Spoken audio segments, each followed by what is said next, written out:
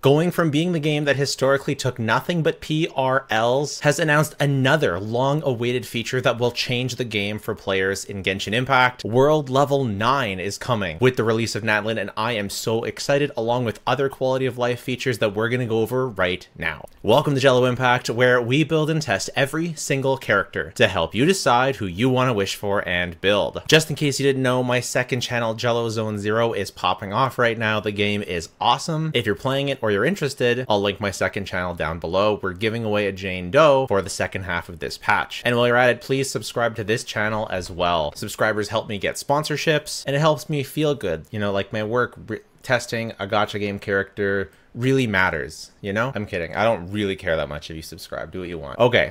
The newest developer discussion has arrived. These used to be so boring, bro. Now it's like guaranteed content because it's actually relevant. It's actually good. But in like the early days of my channel, they announced literally jack all in these and there was no content to be made. It was like, oh, another developer's discussion. Should I try and spin this into a video or not? And I just didn't because it wasn't even worth talking about. But nowadays, every single one is actual good updates. So let's get into it. New functions, including regional specialty tracking, long quest prompts, and more. Additionally, some optimizations and iterations have been made for the Shenhe teapot and food system. Let's check them out together. World level 9 unlocked. Yes, what does it do though? That obviously matters. I know I'm getting excited about world level 9, but we all actually have to see what it does. So my biggest problem with world level 8 before is it just feels imbalanced, right? The rewards aren't that high for, you know, for having played the game for so long. And of course, the difficulty is super light. It's very easy. So it'd be nice to have another world level which has harder enemies and better drops. That's what I want.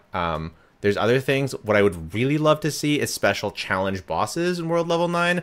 What I would really love to see, and I know this is a pipe dream, but I'd love to see something like in Zelda where you have the blood moon, and then there's certain times of day, or some, I don't know how they'd implement that exactly, but certain times where the sky in Zelda turns red, and there's extra hard enemies and extra good drops. So it'd be the same in this, where sometimes the enemies would get feral, maybe they'd get new movesets, and they'd do extra stuff or combo up in ways that were harder, and then you could get, you know, maybe a 5-star artifact drop from certain areas, and that would be like incredible. I know that there's no way that that's going to happen, but I know actually some people from Genshin watch my videos. So if you're watching, that's a really good idea and you should do it. You should do it. Genshin Impact. But what did they actually do? Because that's a pipe dream. What do they actually do? World level 9 will be unlocked. The developers also bring new functions, including regional specialty cry. Okay, we've already read that. Travelers who have reached adventure rank 58, which is still very high. That's not very early. It takes a long time to get to 58, like a long time. This is not anything soon for people. But they can choose if they want to upgrade to world level 9. When world level 9 is increased, when you go to world level 9, the levels of normal opponents, elite opponents, and bosses such as electrohypostasis, Regisfine, etc. in the world will increase by about 10. Okay, the levels increase by about 10. 10 is actually pretty big, making the battles more challenging. 10 is a pretty big increase. They will be noticeably more challenging. Of course, the rewards for defeating opponents in the open world will be more generous. Good. That would be crazy if it was just the same rewards for a harder fight. Yeah, right. Defeating a world level 9 boss will guarantee at least 3 character level up materials. Amazing. And 3 is a massive increase because I don't know about you, but I feel like I always get 2.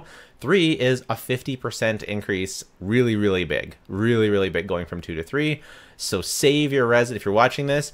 Try not to farm any bosses until Natlan. It's only a few weeks. Spend your resin on something else. Anything but bosses. I was actually farming bosses today and I was like, so I wasted some materials today, but that's okay. Save your resin for bosses until Natlan. Plus, starting for version 5.0, the basic drop rates for the following opponents will be optimized to increase the efficiency of obtaining corresponding materials. Spectre, Abyss Mage, Nobushi, Kiragi, Rune Guard, Rune Hunter, Rune Grader. The runes haven't been as big of a deal for me, except for the Rune Guard way back in the day. But the Kiragi and the Spectre, oh my goodness. Insane bad luck, or just like bad RNG, or just bad systeming for getting this stuff. So I'm very glad they're upping that. So that's world level 9. Great. It's the minimum that I require for world level 9 to be good, but they hit it and they didn't mess it up. So honestly, big win. It obviously doesn't go above and beyond with the stuff that I said, but I didn't expect that anyways. Maybe one day, but hey, at least we're hitting the minimum. This is where we should be.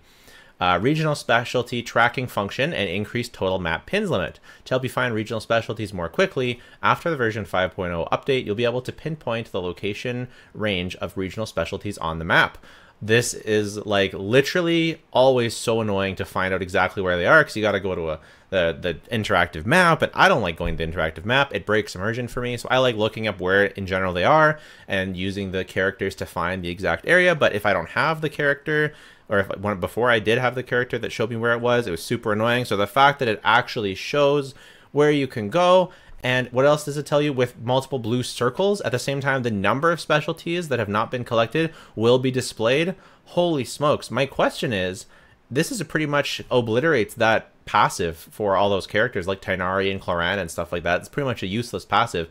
I hope that either that passive gets buffed or that they change it so it's not such a useless passive anymore, or maybe I'm misunderstanding and it will still be somehow useful, but in that case this wouldn't be that useful of a feature. So not sure how that will be dealt with, but hopefully they adjust all those passives with a blanket new passive of some kind so they have something. But let's see. Overall still a W though. Like, it's not like that, oh, I want everyone else to have a worse experience so my character can do this thing. No, I want us all to have a better experience. It's just I hope that they update those passives so that they're not useless. After collecting all the specialties in the current area, the blue circles will automatically recommend new locations for the corresponding regional specialties. Perfect. Honestly, I didn't even think that they were ever going to do something like this, but the fact that they have just makes me so happy. This is going to make everything much better. This is one of the most annoying things in Genshin for me, so great job. Increasing pins by 50. I know I don't use really pins, but I know people, I use some obviously, but I don't use too many. I know people are going to say this is not enough.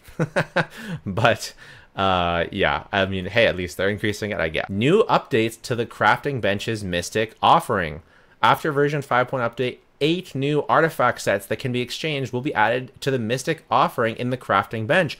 Holy smokes, not just Deepwood Memories and the Sumeru ones, the Fontaine artifact sets from the first version, the Marishise Hunter and the Golden Troop, are being added as well. That is crazy. So if you just need to hunt for a specific couple pieces for Marishise and Golden Troop, you can do that. It's such a resin efficient domain that it almost doesn't matter that it's in here because it's worth farming anyways, because if you're farming Marishise Hunter, you're almost definitely farming for Farina as well, and if you're farming for Farina, you're almost definitely farming Marishise Hunter as well. But still, this is absolutely massive. We'll have to do a brand new artifact guide as soon as we learn what the Natlan artifacts will do. I'll have to do a brand new artifact guide to update my recommendations for all the artifacts, because now that they're all in the strongbox except for the new domain, the burning, and oh, Navia's isn't in here either. That's too bad. I would have loved to see Navia's in here. That would have been a lot more useful than Marishise Hunter Golden Troop, because basically you could spend a lot more time farming for Navia's than you need for the healing set. Like, the healing set's actually pretty good. I use it on my Chevreuse and oftentimes on my Shenyun, but you need better stats for your Navia than you do for the healing. So eventually it's going to be not as worth it to farm in there. Whereas Golden Troop, Marishise Hunter, pretty much always good to keep farming because you're usually going to have multiple characters that want those sets. So this is still one of the most efficient domains to set, but that I'm sure the Natlan domain will be excellent as well. So you'll be able to farm that and then strongbox some of your missing pieces from these. Big W, very, very happy for this. This is really good. I would say this exceeds expectations because I would have expected just the Sumeru ones, but they gave us some Fontaine ones as well. Good job, Genshin. Good job. Serenity Pot load and increasing furnishing inventory limit. After continuous performance optimization, load limit will be increased to 1.6 times the previous limit. Actually kind of good. I'll actually go back to the, I'm not going to cap. I know I'm not a teapot main. I'm not a teapot enjoyer, but I used to be. At least just for making my home, my cool place where I could interact with my characters. But I got really bummed that I ran out of space to put anything cool. And now that it's 1.6, as a time and a half bigger, I'm actually going to go back to the Serenity Teapot and update my teapot. And that's pretty cool, actually. I hope that this can keep increasing with every new version. Big W for the teapot. I'm sure teapot mains are over the moon with that. Food usage and cooking systems optimization, usage prompt before use, covering multiple scenarios. Yeah, this is I agree. It's really actually, I don't really care that much about accidentally using a special dish, but like I almost use a special dish pretty often because they come up first when I click on a dead character, and so I'm glad that there's a prompt for that, honestly. Lower rank food items will be prioritized. Actually good. This is actually a good update. Even though, again, I don't care that much. I kind of like seeing my cool specialty foods that all the characters send me in the mail. It's kind of piling up and it's starting to look really cool. So I'm glad. I'm glad for this. Paimon protect all the special dishes. Adorable. The food interface makes them easier to use. Yeah, I'm not going to spend a ton of time on that. Developers have optimized some commonly used interfaces to facilitate a smooth and convenient operation experience. Okay, good. I mean, I'd like to see what it is, but good. Condensed resin crafting interface. It will display the current number of condensed resin you have and will automatically select the maximum amount you can craft without exceeding the limit. That's good because it's actually pretty annoying to not know how many you have on this screen. Kind of ridiculous. I'm really glad that they changed this. Seems like they've been saving a lot for this particular stream. Very, very happy. Very good. Big fan. The preview of excess EXP will be displayed, simplifying weapon enhancement operations. Fine with me. Foraging will automatically select the maximum quantity. Very nice. During repeated foraging, quantities to be produced inherit those that have been foraged. Interface will reset after exiting. All right. I don't do too much foraging these days, but cool. In the new version, the personal profile display page will add the number of characters at max friendship level. Number of stars from the Spiral Abyss, increased character limit, very nice. If Genshin had more social features like co-op and stuff, like better co-op, I would care about this, but I currently don't care that much. We've also set up a function for you to display constellation level, so you can flex your whaling, very nice. Long quest prompt function. Developers noticed that during the adventure, there are some quests with long durations and high difficulty. If you enter without warning, you may experience forced teleportation, interrupted processes, and restarts. Therefore, the developers have created the long quest prompt function so that you can plan your adventures accordingly. For quests with long storyline durations, will trigger to remind you to help arrange your time responsibly. Long quest prompt will recommendations for required elements, weapon types. I mean, I don't really care about this. I can kind of guess which ones are going to be long, but hey, that's fine. No problem. I'm sure it's good for someone. Doesn't seem to hurt. In addition to those optimizations, to reduce the long-term game burden on you and optimize resource output, starting from version 5.0, we plan to adjust the acceptance criteria for weekly reputation quests and make adjustments to the corresponding battle pass missions. When the reputation level of certain regions reaches the maximum, the weekly reputation quest for that region will no longer be available. I actually don't know exactly what that means. It will remove the weekly reputation quest from Battle Pass weekly missions, complete Wreath and complete 3 bounties. Is that good? Do we want that removed? Isn't that... Why? Are they adding something else? The Battle Pass missions will be adjusted as follows. A new quest series for accumulated enhancement of 5-star artifacts will be added. Completing the quest series will grant a total of 3,600 Battle Pass XP. Enhance 5-star artifacts a total of 30 level. The non-reputation experience rewards for Natlan's weekly reputation quests will also be adjusted from Mora to Sanctifying Unction. So you get artifact XP instead of Mora for doing the weekly quest. I mean, and you can't do the weekly bounties.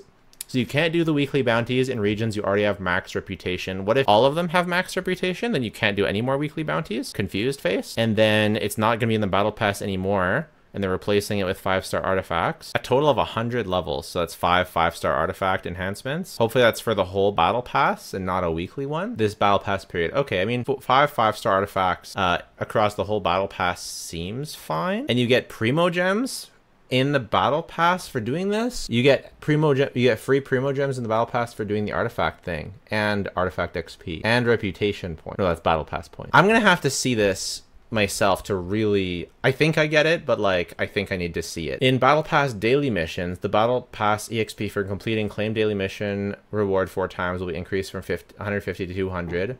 As for the above adjustments, the developers will issue Mora times 1,000,000 in one go. Huh? The developers will issue Mora times 1,000,000 in one go? Please stay tuned for the official notice on the distribution details. What? So they're taking away getting Mora from the battle pass, and instead they're just giving us 1,000,000 Mora? What the hell? This last bit like jump scared me. Like, what is going... Are people talking about that? That's crazy, bro. Huh. Well, I think that's good overall.